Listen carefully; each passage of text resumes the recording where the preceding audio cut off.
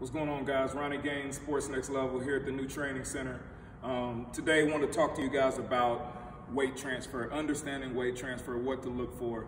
And obviously I got my T right here. I love doing T work, getting the reps in, building that muscle memory. Got a medicine ball right here, and I'll show you here in a sec how to break that down and what we have the medicine ball there for once I get on the hit tracks and break down my swing.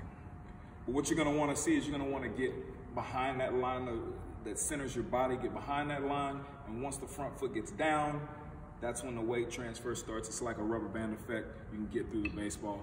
You explain this, with kids and they want to get out on their front foot or they don't transfer their weight. Great thing about the hit tracks, you can break that down, you can draw some lines and really help kids understand.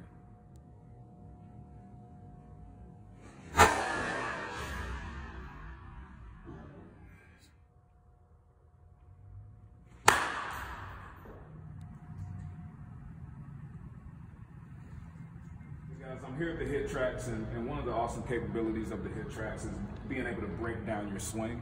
Okay, I'm going to show you exactly how I'm going to break down my swing and show you what to look for with weight transfer.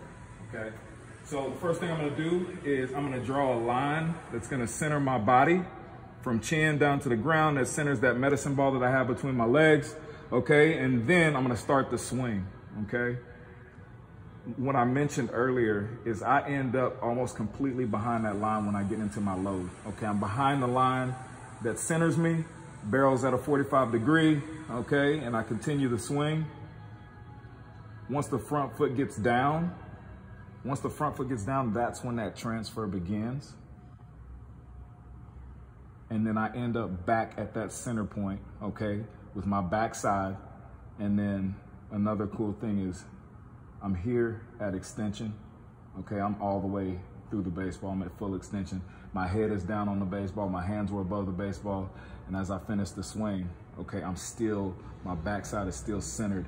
That lets me know that I got through the ball, I transferred my weight, and I got the most out of my swing. Appreciate you guys tuning in. Hopefully this was useful in your time at home. Like this video, share it, and we'll see you in the next video.